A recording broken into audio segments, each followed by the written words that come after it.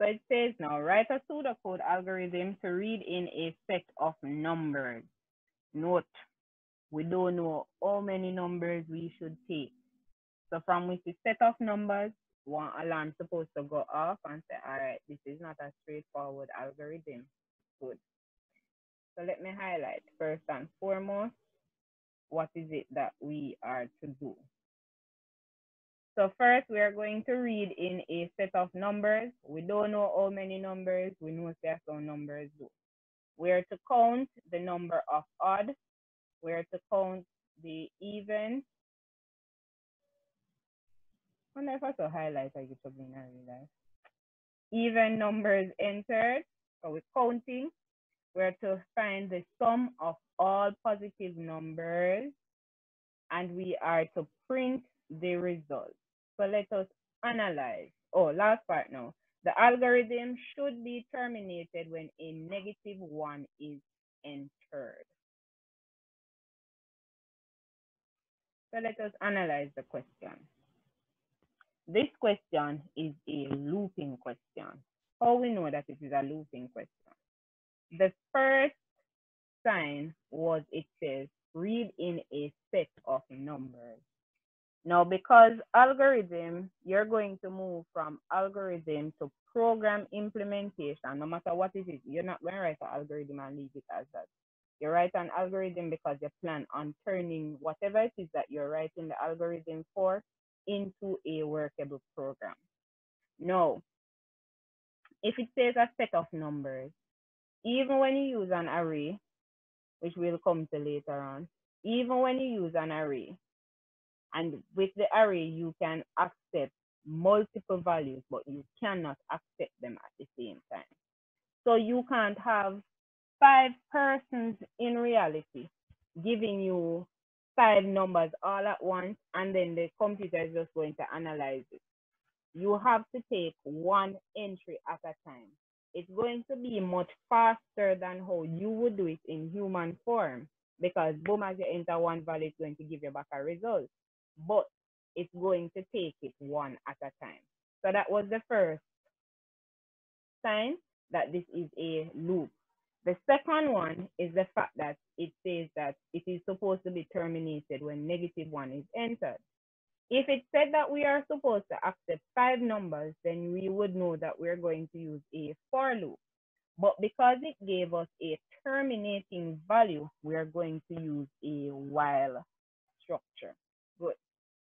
So we are to accept a set of numbers. We don't know how many.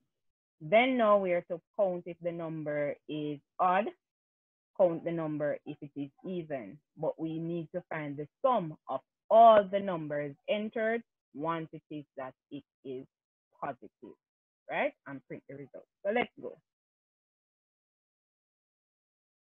So first thing now.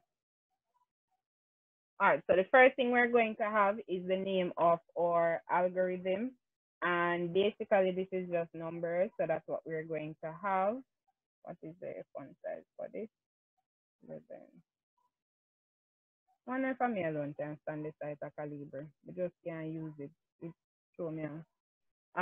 Numbers, that's the name of our algorithm there. Then now we're going to have our declaration.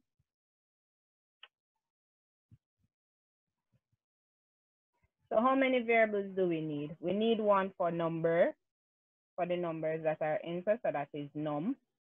Good. Then now we need to count the odd number. So we're going to have odd. I'm going to have O count, because that is counting the odd numbers. And then I'm going to have E count to count the even numbers. Then now we need to use sum, because it's only one that we have. So there's sum, and then print the result. So we are going to print sum, and we're also going to print the count for odd and even.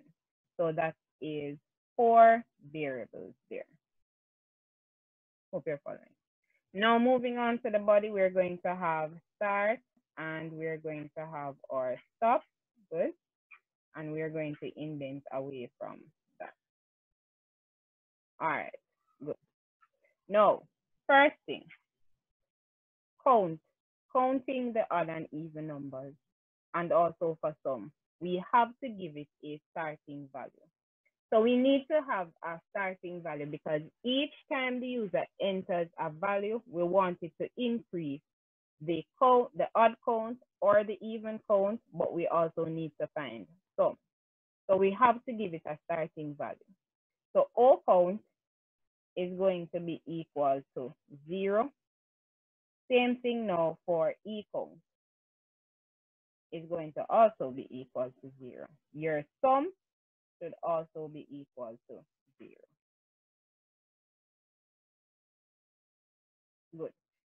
We're looking on Y now. So here, we need to give the instruction to the user that they need to enter a number.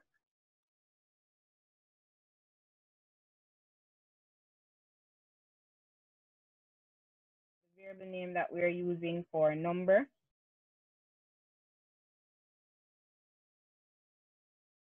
We need to ensure before we carry out any calculation that the user did not enter -1. Good?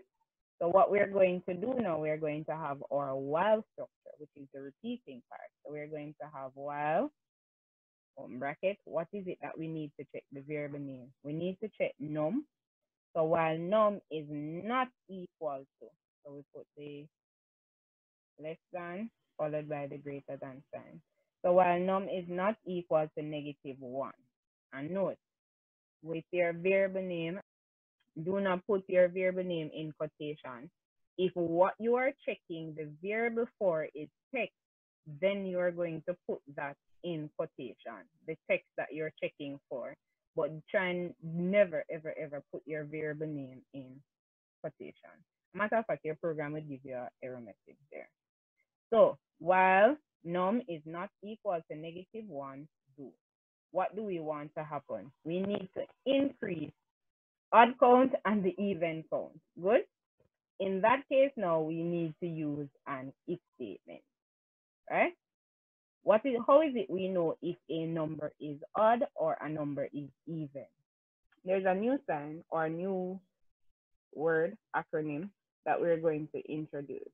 That is mod.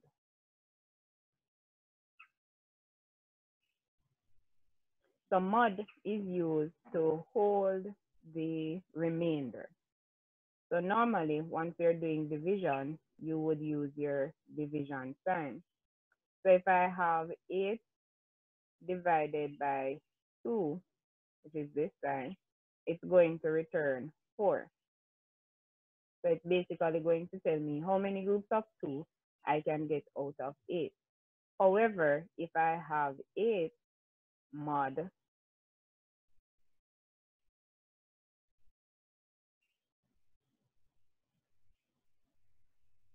if I have 8 mod 2, then what it is going to record is the remainder.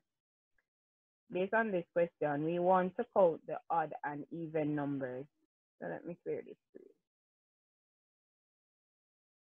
Now, based on what is it we would have been taught from primary school up, even numbers are divisible by 2.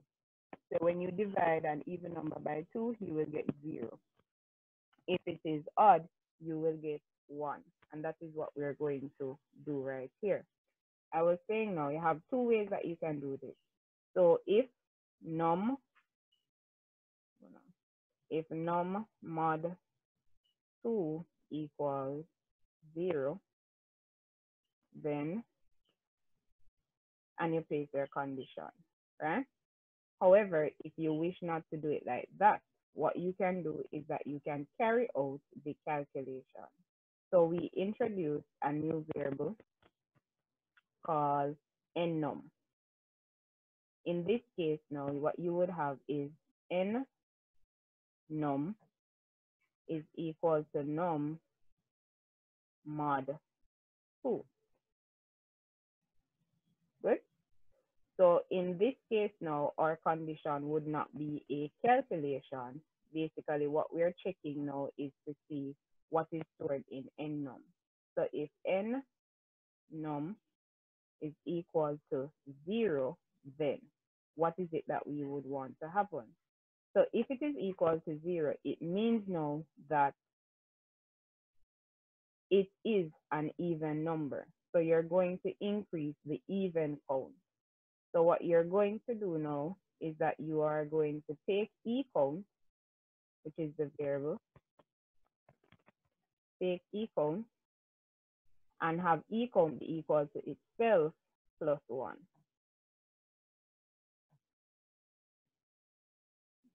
Good. Moving on. Else, so if it is not even, then automatically now it is odd. So O count would be equal to itself, which is O count.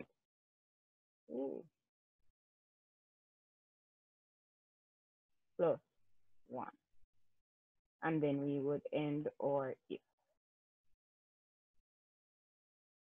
Then now we need to find sum. So we have one number here.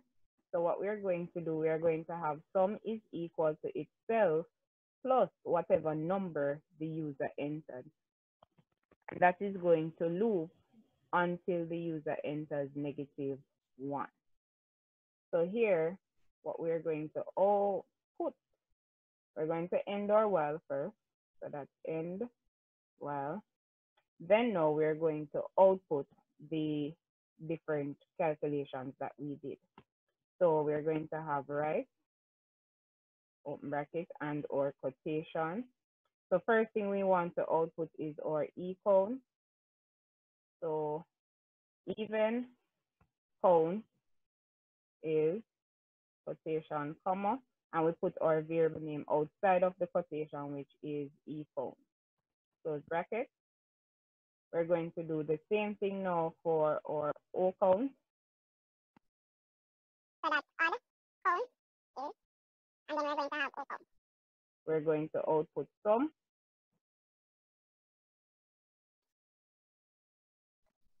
And then that would be it because we already have our sum. Now, let us trace and see what it is that our algorithm is doing. So we have the number 1. All right, so 2, a mistake. All right, 6 is real. All right, 7. All right, so let us trace now and show what exactly the algorithm is doing. So at the beginning part here, we're going to start at start. Right here where we have our O count, we're yet to accept a value.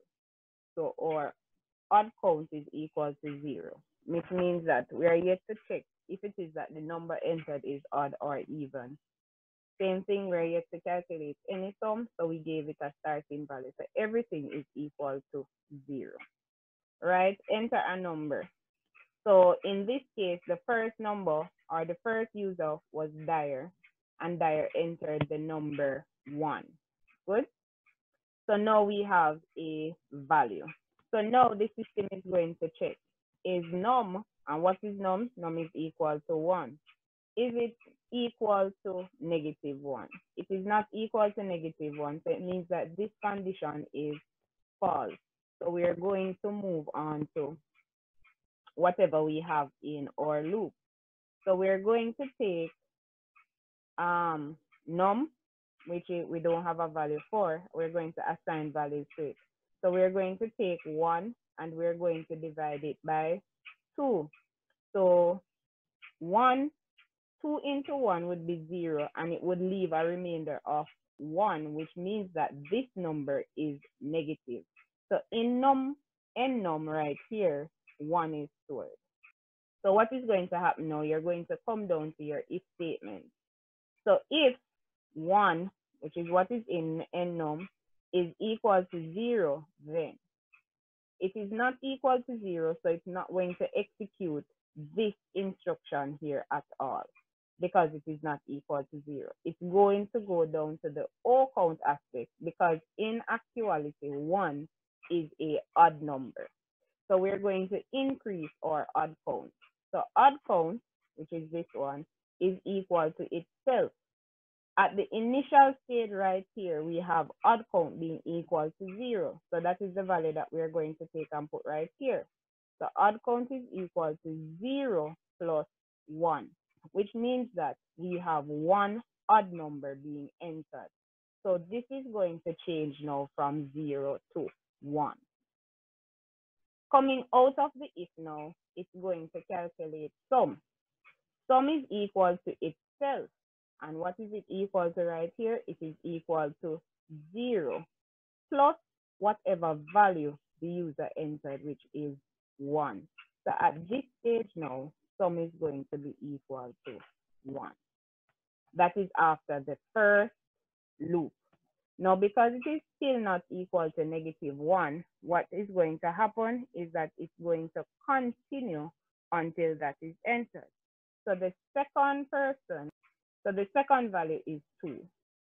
So what is going to happen? It's going to come back to the state here where it says enter a number. So the user is going to enter not 1 now, so we're going to erase the 1 that was entered previously, right? And now what we have here is 2 from the second user. So the second user entered 2. So right here, what we have stored in num is 2. That is what we have stored. So right here, it's going to check. Is 2 equal to -1? No, it's not. So we're going to continue in the loop. So what is going to happen now? It's going to change the values that we have. Let me remove something. So here, we're going to take num, which is now equal to 2, and we're going to divide it by 2, right? So 2 into 2 would go 1 time. So we can get one group of 2 out of 2. But because we are using mod, it is storing remainder. So after we take the group of 2 out of 2, what is left? 0 is left. So at this stage, nnum is going to be equal to 0. So it's going to come and it's going to check in the if statement right here, what is the value of endnum? So at this stage, nnum is equal to 0. So it says if nnum is equal to 0, which it is, we are to increase the e count, which is our even number. So what is going to happen here? We're going to take e count and we're going to take the value that it has, which is 0. So e count is equal to 0 plus 1. So e count is going to increase to 1 right here. Your number is obviously even, so we're not going to do anything now to your O count. So we're going to move outside of your if statement. Good? So what is going to happen? We're going to take the last value that we have stored for sum. So sum is going to be equal to sum, and the last value for sum is what?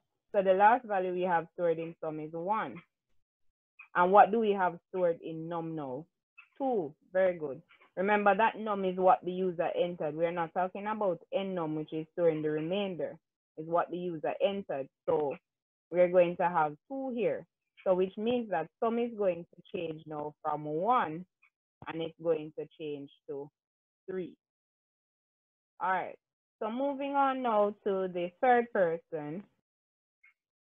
All right. So continuing now, guys. So the next number, so we are going to continue because we don't have -1 as yet. So the next person entered 6 when we asked them to enter a value. So they saw on the screen, enter a number, they entered 6, right? So if 6, so we're going to check now, is 6 equal to -1? So what it's saying right here, num should not be equal to -1 for you to execute everything that is in your while. So because it is not equal to -1, we can execute. Good? So right here, we have nnum. We're saying that nnum is equal to num mod 2. So if nnum is equal to 0, which in this case it is, because after taking out the groups of 2 out of 6, we were left with 0. So n-num is equal to 0, which means that 6 is a even number. So we're going to increase e count because it meets this condition. Good? So e count is going to be equal to itself. So we take the last value that we had in e count, 1. Good. So we're going to take the 1 and we're going to add now the new number that we, no, sorry, not the new number. We're going to increase it by 1. So we're going up by 1 because we have now just one new even number. So here now that we're at 6, we're going to increase this. So e count is going to be equal to the last value, which is 1 plus 1. So e count is now going to change to 2. Good. Let's move on now because we're not going to do the odd count because the number is even. So we're going to go down to sum. The last value that we had stored in sum is 3. So we're going to have now that sum is equal to 3 plus the new number that the user entered. So what is the value for sum? So sum now is going to change from 3 to 9. All right. So in the, before the last user entered -1, the user entered 7. We're going to check if 7 is equal to -1. It is not equal to -1, so we're going to proceed with the information inside of our loop.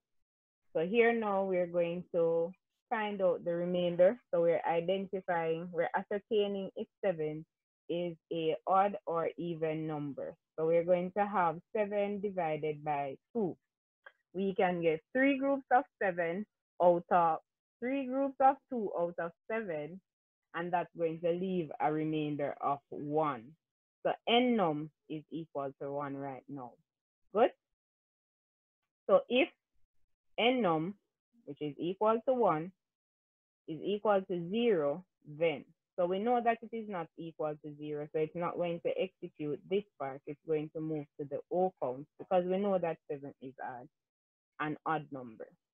So O count is going to increase now by 1. The last value that we had stored in O count was 1. So we're going to have 1 right here, and we're going to add 1 to it. So O count is now going to move up to 2. Good. Sum now, we're going to increase sum. So sum is equal to the last value in sum, which is 9.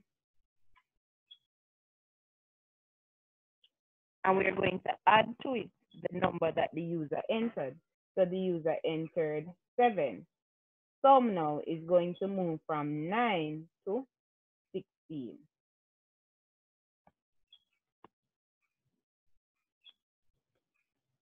All right, very good, 16. Right. So after we calculate that now, the system is going to check. So let's say at this point, the user entered -1. Good? So if the user entered -1, what is going to happen? The program is going to end, or we will not execute whatever is in the loop itself. Good? So if -1 is entered, and we're not going to calculate the O odd, the even, the odd, or calculate sum. We're going to move down to the output section. So what is going to happen that on your screen, when you transition into program implementation, what you're going to see is the actual text. Let me go down. So the last number we have for sum is 16. All right. So what you're going to see on your screen is even count is, and even count now at this point is going to be 2. So even count is 2, odd count is 2, and sum is equal to 16. That is what would be outputted on the screen. And then your algorithm would be finished. Good. So Now that we have traced the algorithm, let us move in now to the flow chart. So we said that for the flow chart, we're basically focusing on the body. So we're going to take our shape. So what do we use now to signify start, oval? All right, good.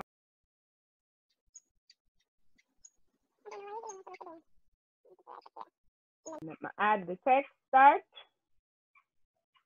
So coming now from start, we need our arrows. Ensure that your arrow have a head to it. All right, good. So we're going to move down to our assignment where count, O count, E count, and sum is equal to 0. Which shape do we need there? Rectangle. So once it is that we're doing any calculation or any assignment, you're going to use your rectangle. So let us add our text here. So basically we assign the values. So O count equals 0, E count equals 0, and sum equals 0. All right. So then now we're going to have our arrow. Then we are going to have what? What comes next? Clean rectangle.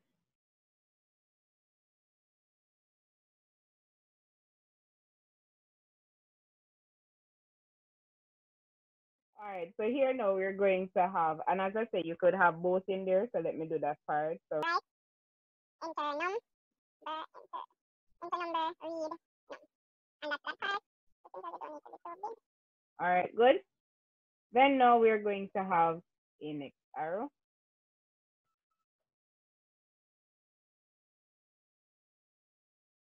All right, so what comes next? Diamond. Very good. So we need a diamond. All right. So in here, as I say, you can write a question or you can write the while structure as you have it. So while, and we have num is not equal to -1. And that's that part. All right, what comes next? Let me put my arrows right there. So we said that we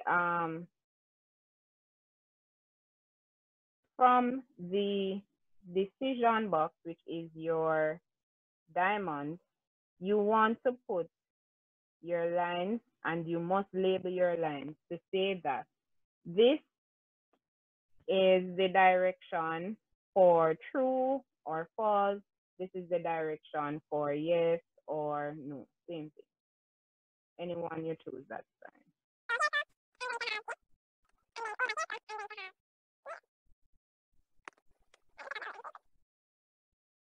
All right, a rectangle. Good. All right, so rectangle is going to come here. All right, let me add the text here. So we're going to have nnum is equal to num mod 2. We don't need it to be that big. All right, good. So moving on now, what comes next? Arrow. No, why my chat can't save on the screen. All right, so arrow. After arrow, then what? So we're going to do a diamond.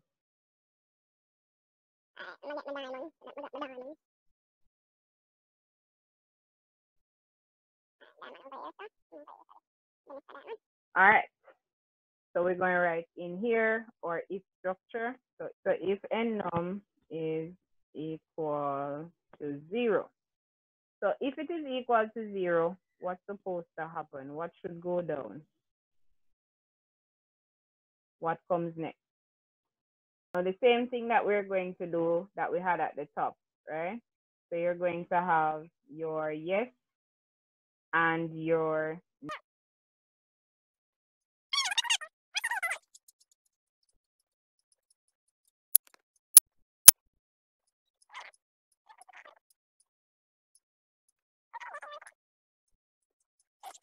Rectangle. All right, very good.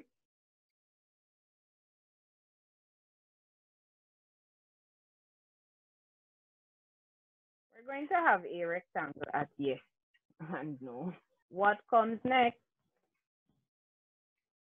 We have the rectangles. All right, let me add the text to the rectangles since I already put them there. So we're going to have, so if yes, then what is going to happen would be E count. So this would be O count. O count equal O count plus 1. And then on this side, you would have E count equal E count plus 1. All right, so how do we get this all back together? Arrows, circle. So this is where our connector will come into play. So I copy this. So we're going to basically connect these two using a connector. And then we're going to have our arrow going to it.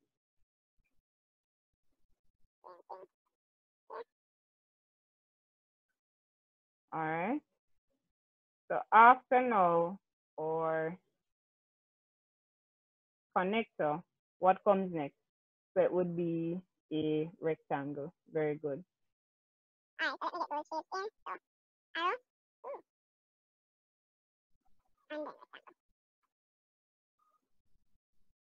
And this rectangle is used for sum.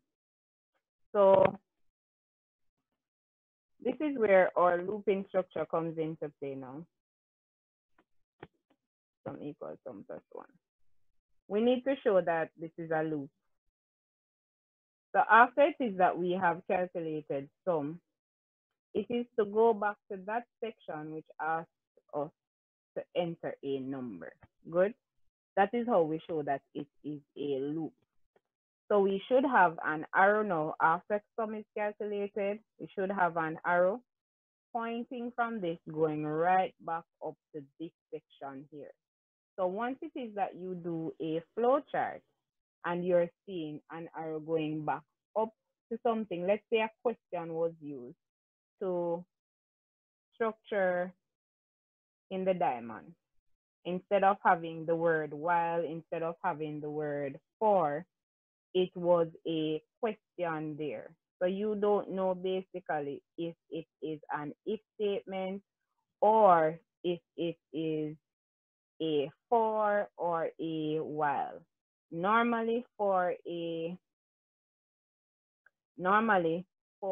an if statement, you would not see a looping structure going right back up. But what you will know is that for the for, the while, or the repeat until, you will find the arrow pointing right back up to the top.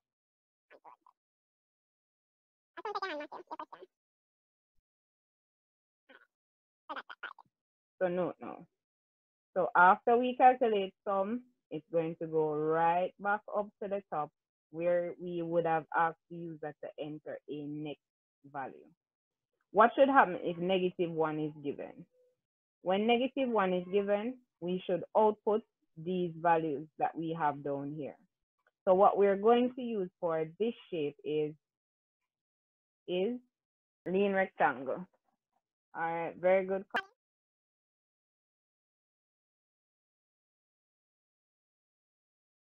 Right here, what we're going to do now, so we're going to have output, O count, output, E count, and we're going to output sum.